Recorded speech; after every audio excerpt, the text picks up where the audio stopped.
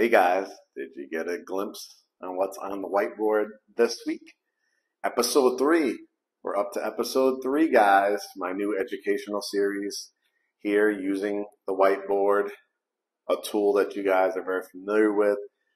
Elementary school, middle school, high school, college, right? We're getting right to the basics of how to buy a home, things you want to know during the process, and how to buy a home here with GreatHomesATL. So, if you got a glimpse, what do you think that this topic is? It starts with a C. It's probably the most asked about question on our general consultations, our pre-approved consultations, in our DMs, in our comments. Credit. Credit is definitely the number one thing that people ask us about. It feels like sometimes it's actually the only thing people really worry about. Never mind the other items like down payment, income, closing costs, reserves. Credit is part of that formula, and I encourage you, those 5 things I just talked to you about, make sure you go on our highlights section where it says Homebuyer Ed, where I broke down in great detail all those things. But I want to focus on this issue that continues to come up. People want to know, what credit score do I need? That's literally the first question that we always get.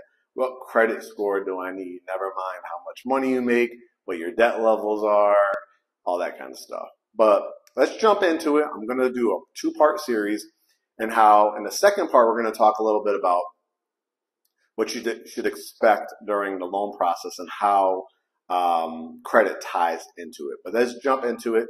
And if I have time, I might even record a part 3 to talk to you about my number one issue when it comes to credit, which is no credit repair. I reiterate, are you getting hit up constantly? Are you hearing on the blogs? Or you have a friend that's also a barber, that's also in corporate America, that also is a dog walker, right? Everybody seems to be opening up their own credit repair business. And trust me, it is a business. And in part 3, I think I'll tell you the story, because it's not just what we've heard from other clients. We have real life examples of even us trying credit repair early on in our relationship and in our real estate career. So let's get with some basics here, guys. What credit scores are lenders looking for? So pretty much anything less than 579 is bad. How bad? It depends on how low under 580 it is. Typically, guys, from a lender's perspective, again, these are mortgage banks, mortgage lenders, mortgage brokers that are going to lend out to you. The key word is lend, not give, right? Lend money to you. And you have to look at your credit score as something that you would put on a resume, right? If you were going for a job, you wouldn't say, I don't have experience with this, or I say I'm going for an administrative assistant position. I don't know how to use anything that has Microsoft to it. I don't know how to type or speak proper grammar, right? You're not going to pretty much get that job. So it's the same case when it comes to your credit score. Typically, people that have under 580 credit score, and we'll get into some of the details of what causes credit scores to go up or down, but it's basically telling you that you don't pay your bills, you don't have enough credit history, and you've been lax with anything that comes to about paying bills. So there's going to be, trust me, there's going to be something called, and we've heard this term, predatory lending. There's going to be people that say, oh, I can do it. My cousin did. My best friend got it.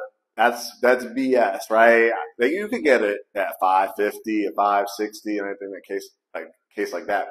But what they're not going to tell you is they might not have qualified for certain programs. They might have paid an exorbitant interest rate.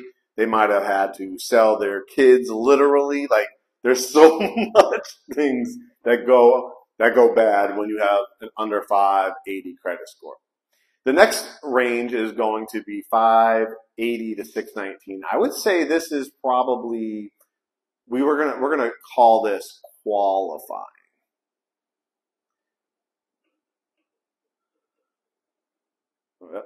Qualifying, excuse my handwriting here, but qualifying, that basically means, guys, that you're probably going to pay in the higher range of interest rates, but you do qualify. So if somebody maybe had a 450, 525, and they really worked hard, not through credit repair, but through going to proper channels, which we'll talk about probably in episode part 3 of episode 3.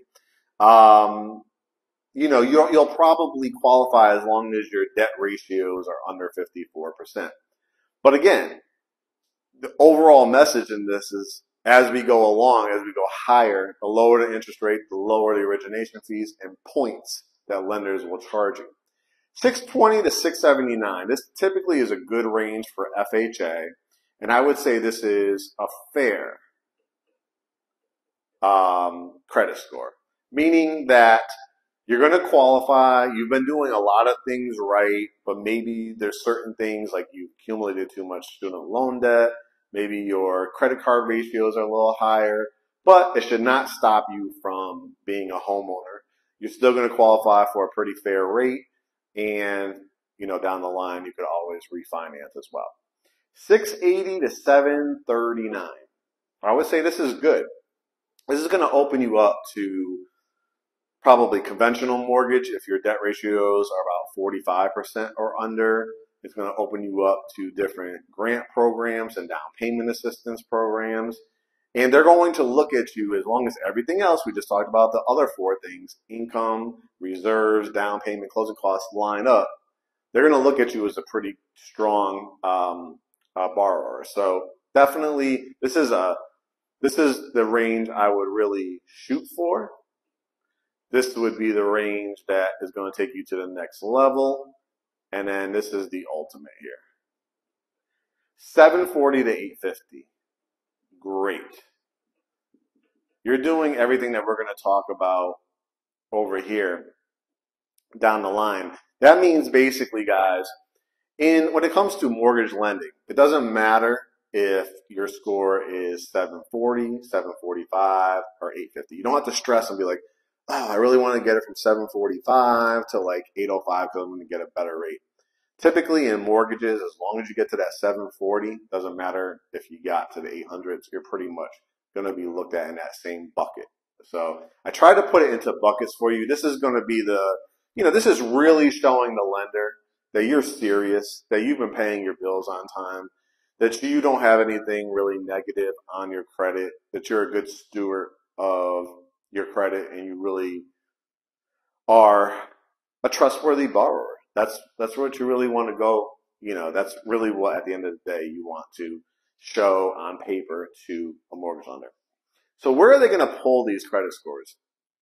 From the 3 credit bureaus: TransUnion, Experian, and Equifax. TransUnion, Experian, and Equifax. Now, say there's just one person going for this loan. People ask all the time, well, what credit score are they going to use? So in this example, if there was somebody that had a score reported by TransUnion at 590, Experian at 640, Equifax at 642, they are going to look at the middle number. So you're going to fall in this bracket right here as a fair borrower of credit. So you want to make sure that all 3 credit bureaus are reporting accurately, but don't get so freaked out again if TransUnion is 590 and this one's 642, because they're going to take the middle of 3 scores. Now, people ask us again, what happens when 2 people are on a loan? This is what happens when, you know, it's a boyfriend, girlfriend, spouse, partner, maybe buying with their parent. We've had those scenarios as well. And of course, married couples. So what happens in those scenarios? So you can see that spouse number 1 has scores of 613, 620, and 642. Spouse number 2 has scores of 700, 712, 729. Now, most people would think, well, I will just say my spouse number 2 is the one we should go with, right? Because they have the better credit score. But in situations where, say, one spouse is making $75,000 and the other spouse is making $50,000, right? For the house that you're trying to qualify for, that $75,000 salary may not be enough. So you might need to combine both incomes. However, when you do that, they are going to take the lowest of the two people middle score. Why? Because, again, you're borrowing hundreds of thousands of dollars. They want to see the two people that are going to be on this loan, who is more of a risk. And, of course, the person with the lower credit score. Now, people get so freaked out, right? Well, if I have a lower, I'm a bad person. No, guys. We're going to talk about how to improve it. But just understand that from a lender's perspective, again, they are going to take the lowest of the two middle scores. Now, what happens sometimes, if one person in the family is like a breadwinner, like one person's making $150, the other person's maybe a part-time, stay-at-home mom, something like that, where the income really doesn't matter. They can cut, they can basically qualify with just the one person's income. Well, in that situation, it might make sense to use that spouse number two if they're the one that are making, say, the $150, because you're going to get a better interest rate. And in the event of a death or something like that, it won't go to probate court as long as that spouse is added to the title. So you want to make sure in those situations, as our clients, we always remind you, hey, if it's your husband, wife, partner, whatever the case may be, if you're legally married or you have a child, you could add them to the title so it does not go to probate court. So consider that, guys. Be honest. These are honest conversations to have as a couple. Now, what happens, guys, in the worst case scenario? What are we trying to avoid? Why am I doing this education? Because on your credit, if you go into foreclosure or short sale, that is going to stay on your credit for 7 years. It's crazy. But it makes sense. You defaulted. You didn't pay off the mortgage, and you defaulted and you started missing payments. Bankruptcy. You get these on the radio all the time. Oh, just file for Chapter 13, Chapter 11, Chapter 7, whatever it is. Guys, it stays on your credit for 10 years. So the next question, we've had this, obviously being mortgage brokers. I never understood when people said, hey, I just filed bankruptcy 6 months ago, which means I can't pay my bills. A lot of stuff was wiped out, but now I want to buy a house. Well, it's not going to happen because it takes 2 years and 1 day from that bankruptcy starting where lenders will, again, consider you, not approve you, consider you. Because what have you done since the bankruptcy? Have you started to pay your bills on time? Have you started to rebuild? Have you shown that you are financially stable and thriving again? And no matter what, even if you can qualify, guys, this will stay on your credit for 10 years. So listen to this so you don't have to go through it. What are the things that will affect your credit score? If you have no credit, people say all the time, hey, Mark, I'm scared of American Express, MasterCard.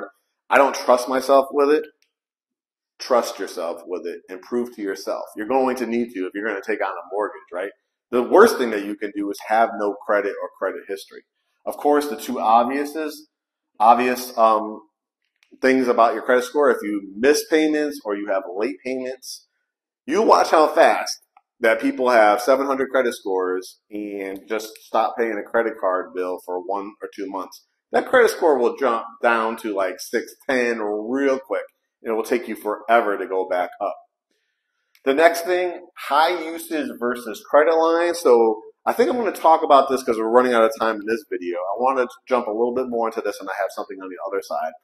But before we end on it, just take these. I want you to write it down yourself. What are your credit lines when you go to American Express, MasterCard? Are they giving you 5,000? Are they giving you 10,000? Are they giving you 1,000? And how much is your usage rate? We're going to jump into that in part 2 and talk about the goals that you should try to get to up that credit score. All right, guys. Hope you enjoyed part 1 of episode 3. Stay tuned for part 2, where we got a lot to talk about. Talk to you soon.